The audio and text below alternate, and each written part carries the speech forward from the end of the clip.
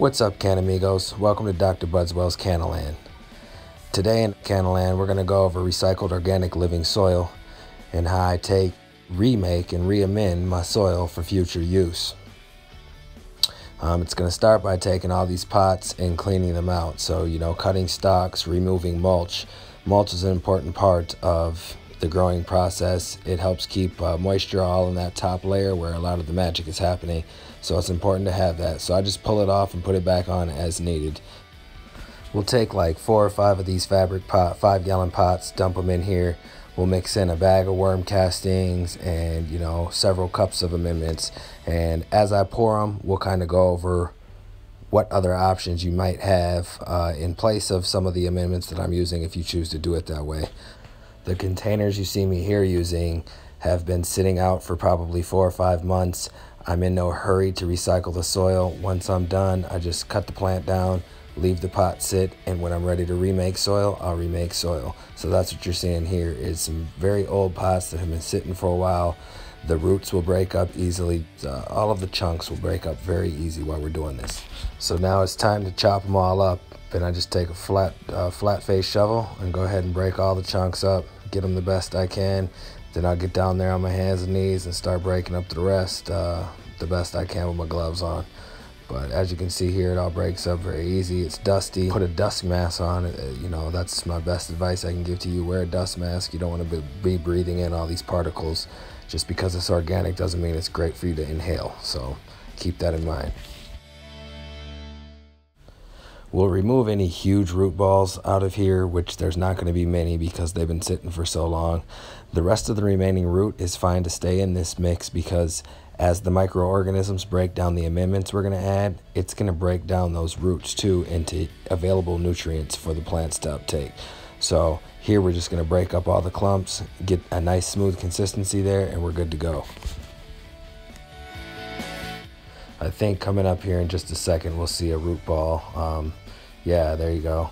Big chunk of roots. We'll just throw it in there and that's okay. And any bit of stem that we might find just from that remaining stalk, like you'll see here, we'll just discard. So I discarded all of that and we're going to move on to the next part, which is going to be adding these amendments. Be right back, Can Amigos. Okay, so here we have some vermiblend, vermicompost. Which is a pretty kick-ass product. I like it. It's 1 cubic foot that we're using here. We're just going to dump that in here. We're also going to take and mix that in there very well. Get it turned over nicely. Don't skip on the mixing part. This is going to be the basis of having a well-balanced soil. So get in there, mix it up. For the sake of this video, I kind of skip ahead a little bit. We're going to add some additional perlite here for aeration. Over time, the perlite becomes smaller and smaller and smaller, and it kind of seems to disappear from the soil. And so I just add more in, mix it in so we got plenty of drainage in there, and once again mix it all up just so it looks like that. That looks great right there. Then we're going to start with a cup of neem. I'm going to sprinkle a cup of neem over here. I think I'm going to actually do 2 cups of neem. Yeah, there's the second cup of neem. Neem is going to be heavy in nitrogen and also a bunch of trace minerals, and so that's going to be my base. 2 cups of neem. I'm going to put in a cup of feather meal. Feather meal has some long-lasting nitrogen. It's slow release fertilizer, so it should feed the plant for the entire cycle until the end. Then we're going to take and we're going to add some high phosphorus bat guano. Now bat guano has been debated by a lot of people for its use as a sustainable item. I'm not here to argue that. That's just an amendment that I use. I try to create the most diverse soil I can. So we put a cup of that in there, and then we're going to go find another phosphorus source here. And although I'm not showing it, this is going to be bone meal. Typically I use fish bone meal, but I didn't have any fish bone meal on hand, so I had to go with regular bone meal. There you see Espoma bone meal. And then my final nutrient source is a cup of rock phosphate. And that's what that is. There's a couple chunks in there, so you see me breaking some up, with my hands. But that's 3 separate phosphate inputs. In my opinion, the most diverse soil is the best soil. So as many sources as I can find of nitrogen, of potassium, of phosphorus, you know, whatever I can do. Currently on hand, I just had some neem and some feather meal. You could put alfalfa meal, blood meal, you know. With your phosphorus, you can use fish bone meal, you can use bone meal, you can use rock phosphate, you can use bat guanos. For potassium, you know, generally I just stick with the tried and true kelp. Kelp is a natural PGR, plant growth regulator. In my opinion, it promotes heavy flowers, and I think that you should never skimp on the kelp meal.